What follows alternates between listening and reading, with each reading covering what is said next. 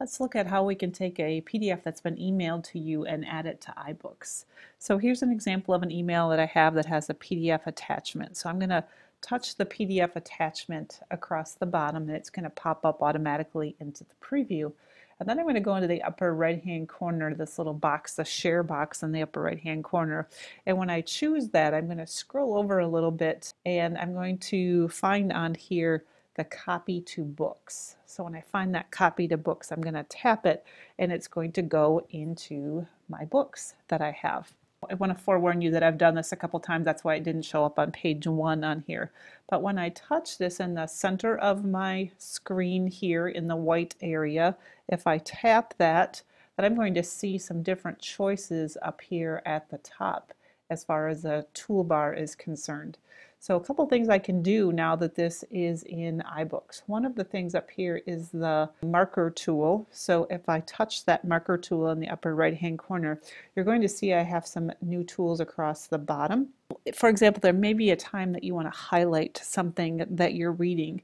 And so then you can select a color that you want and then select the tool. So I'm going to select this marker tool here. Now if your iPad is updated, you can also, if you hold down the tool, it's going to bring up this to let you determine how wide you want the marker to be and also the opacity. So do you want it to be really dark or do you want it to be able to see through? So this one you can see is a little more on the heavier see-through side of it. So if I grab this marker and I go up to the top, and then I can highlight items in the text so that if I want to come back to those or bring them up again, I can certainly do that.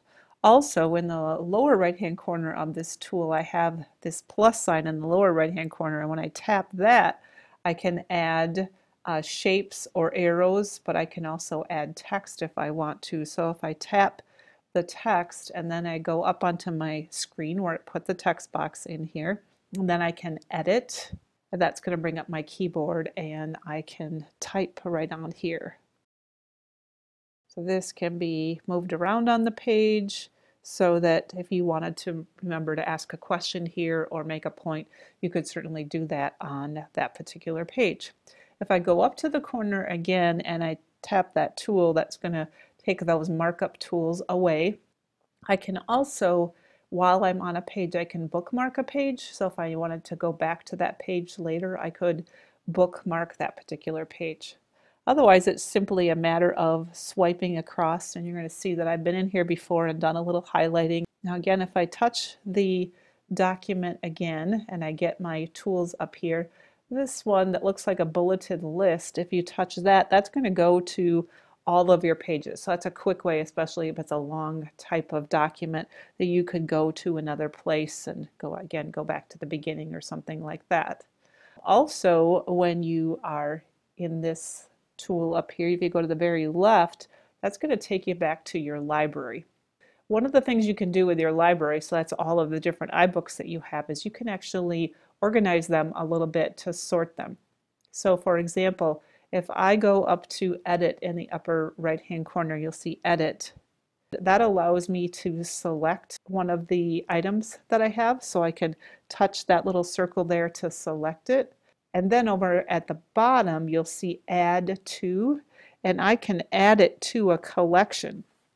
So what I did already is I went down to this new collection and I made a collection called Packets for my board packets and another one called Policy for board policy. And I want to add this one to Policy.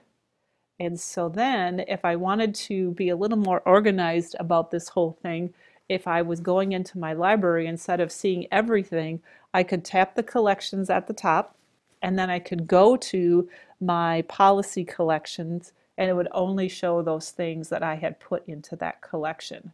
That would organize it a little bit better for me. Again, I could go upper left-hand corner, I could go back to the library to see everything again.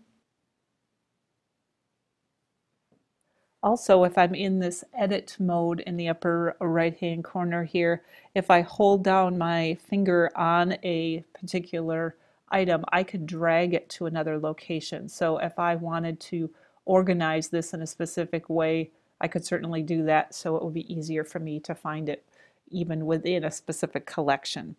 Then I would simply use the done in the upper right hand corner. I can change in this portion, I can change how these are sorted. So for example, if I want the one that I opened last to be on top, that would be my recent. By title would be alphabetical. If I had authors, they would be alphabetized by that.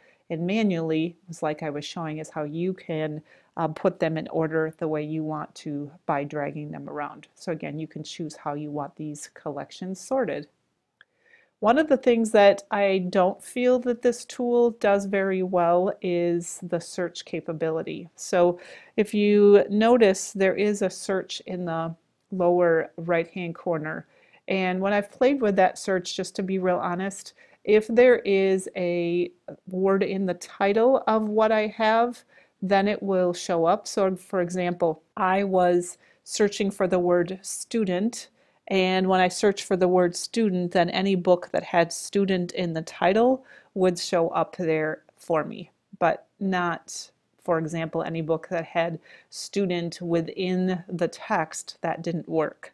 Additionally, I unfortunately was not able to search within the text. And here, for example, if I chose search on here and I know the word meeting is in this page, I found it on this page, but it does not search it for me. So that is a disadvantage of this particular iBook.